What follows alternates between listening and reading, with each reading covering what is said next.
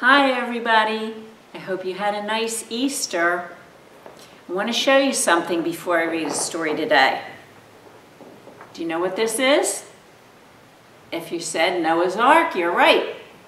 This actually was my kids' cookie jar when they were little.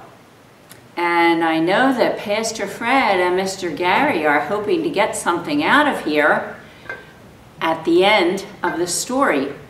Well, I'm going to show you what's in here at the end of the story.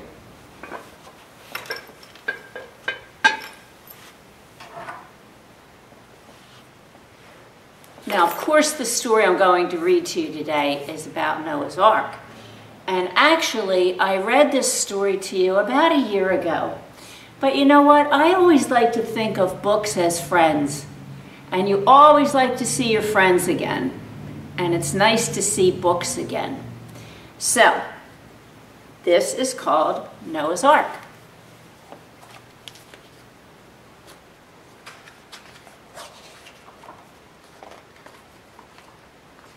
Long, long ago, there lived a good man called Noah who loved God.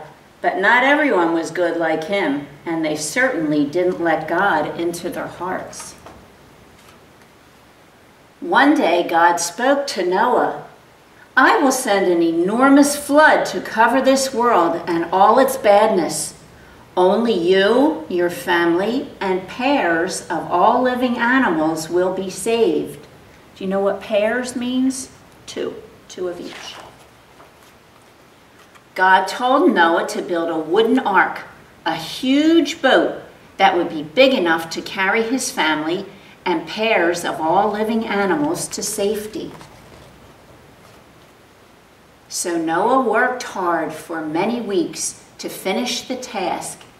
He had great faith in God and asked other people to join him, but no one listened. At long last, the magnificent ark was ready. 2 by 2, the animals came, great and small, tiny and tall. They all made their way to the ark.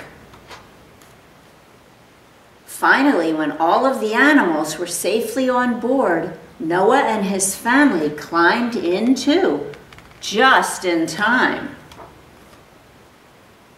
Almost at once, it started to rain, and rain, and rain, and rain. The water rose higher and higher, flooding the whole world. As the ark was tossed around in the rough waves, Noah, his family, and the animals sheltered safely inside. Finally, after 40 days and 40 nights, the rain stopped. The ark came to rest on a mountaintop that poked out of the water.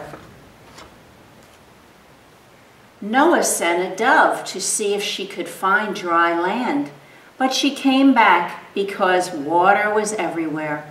There was no land in sight. 1 week later, Noah sent the dove out again. This time she returned with an olive branch in her beak.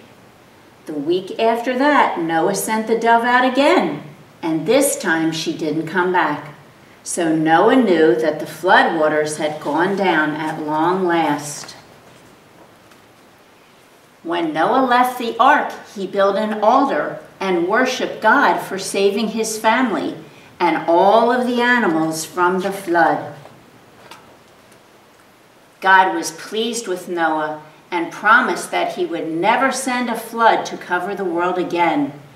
He created a beautiful rainbow in every color. The rainbow was a sign of God's promise and peace to all humankind.